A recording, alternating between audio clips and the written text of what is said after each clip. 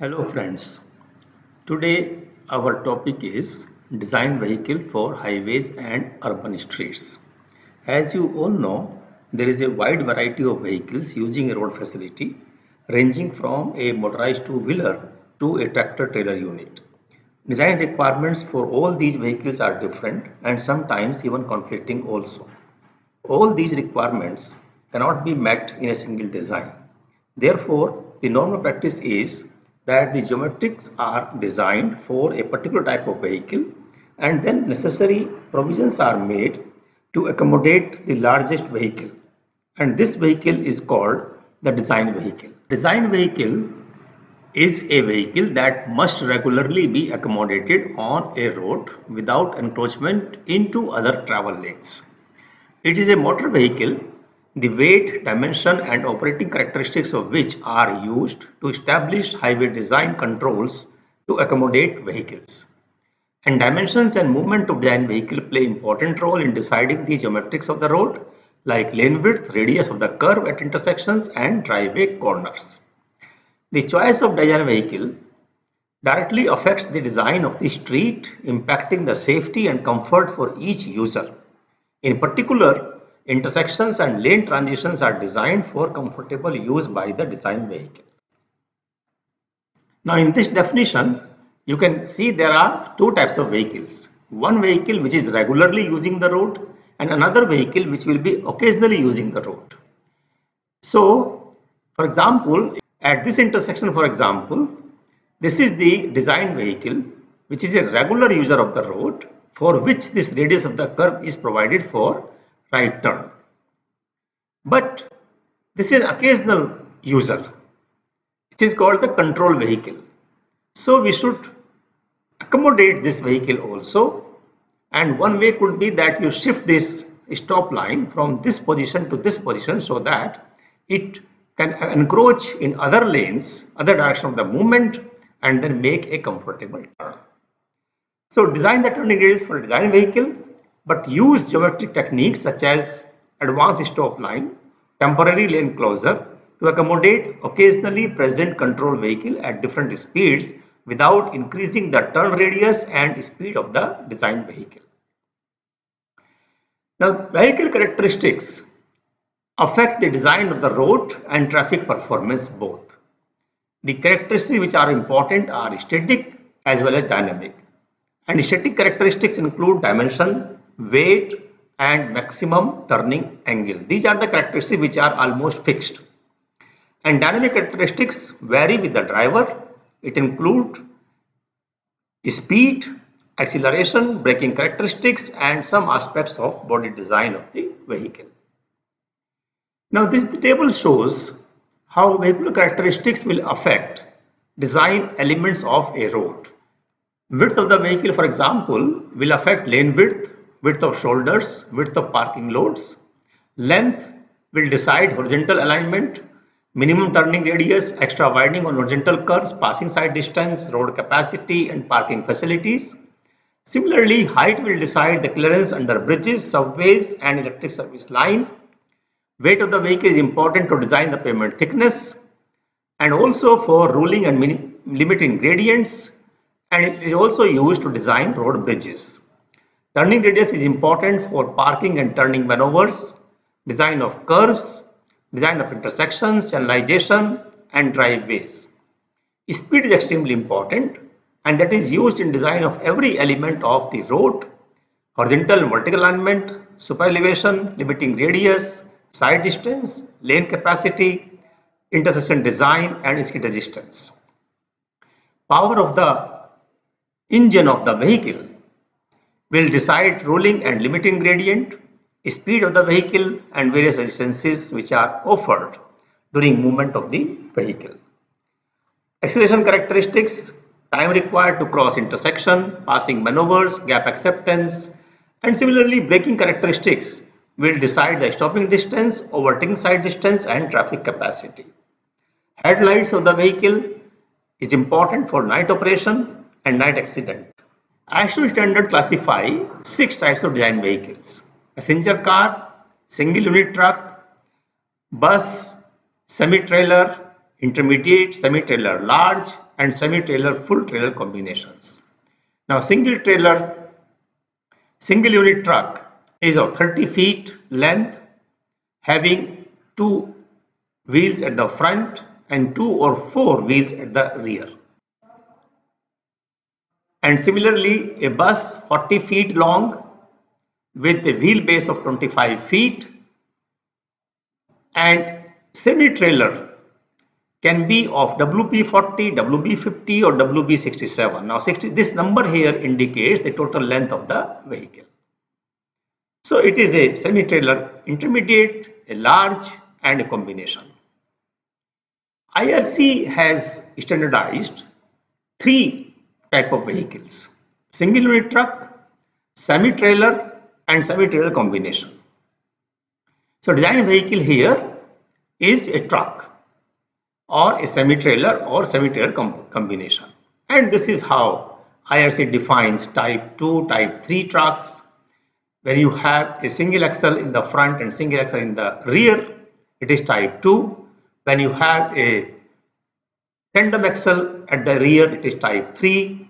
And similarly, you have different trailer units. Now this number here indicates number of axles in the front vehicle and number of axles in the rear vehicle. So it is type 3-2, 3 axles in the front vehicle and 2 axles in the rear vehicle. Similarly, it can be type 3-3 also. Typical maximum dimensions of motor vehicles as per ASTO and as per IRC. Width 2.6 meter as per ASTO and 2.5 meter as per IRC. Similarly, height of the vehicle, maximum height for a truck is taken 3.8 to 4.2 meter, and for double-decker bus it can be 4.75 meter. Length varies with the type of truck. For single unit truck it is 11 meter, for bus it is 12 meter, for tractor trailer and semi-trailer it is 16 meter, and for other combinations it is 18 meter. So as per IRC, the maximum length of a vehicle is 18 meter, whereas as per ASTO it is 19.8 meter or 65 feet. Design vehicle for intersection varies with the location also. If the intersection is located at rural highway, and if it is a intersection formed by a joining of a local minor road, the design vehicle should be taken as single unit truck. But if two major streets cross each other on a highway, then semi-trailer design is taken as the design vehicle for designing the turning radius of the intersection. For suburban arterial section, it is semi-trailer unit, and for urban arterial and sub-arterials and also for urban CBD area, it is single unit truck. Residential streets, the curves at intersection in residential streets are designed for passenger car only. The principal dimensions affecting design are the minimum center line turning radius, the wheel base, and the path of the inner rear tire. Effects of driver characteristics such as the speed at which the driver makes a turn and slip angles of wheels are minimized by assuming that the speed of the vehicle for a minimum radius, that the sharpest turn, is around 15 km/h or less. The boundaries of the turning path of the several design vehicles while making the sharpest turns are established by the outer trace of the front overhang and the path of the inner rear wheel. For example, here this is the 90-degree turn of a passenger car. So the minimum, the inner radius is 3.5 meter and minimum outer radius is 5.85 meter. That should be provided. Though the turning path requires a width of only 2.3 meter, additional clearance should be provided whenever possible to accommodate a larger variety of car size and driver abilities. Similarly, for a semi-trailer unit, you can establish the turning path. Now here, the minimum turning radius for inner path is 5.9 meter and for outer path it is 12.2 to 12.4 meter. And similarly, you can draw the turning path for other types of vehicles also, and these are important in designing the horizontal curves as well as intersections. Now, smaller turning radii increase the pedestrian safety. See, for example, at this intersection, this is the turning radius for a left turn, or you can say turning radius for a right turning vehicle here. Now, as you increase the turning radius, the distance to be covered by pedestrian, or you can say the length of the road to which a pedestrian will be exposed to, will increase. Say in this figure, for a radius of 15 feet, if you provide a turning radius of 15 feet here, this is only the base width which is required to be crossed by a pedestrians. But if you increase this radius to 33 feet, then this exposure will increase by 20 feet. So the length to be crossed by a pedestrian will be base length plus 20 feet.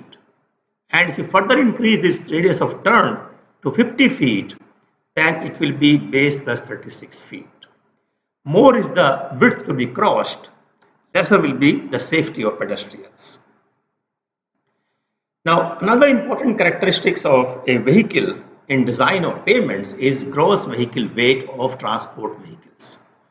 And this gross vehicle weight of transport vehicles in India has been revised by Ministry of Road Transport and Highways in July 2018.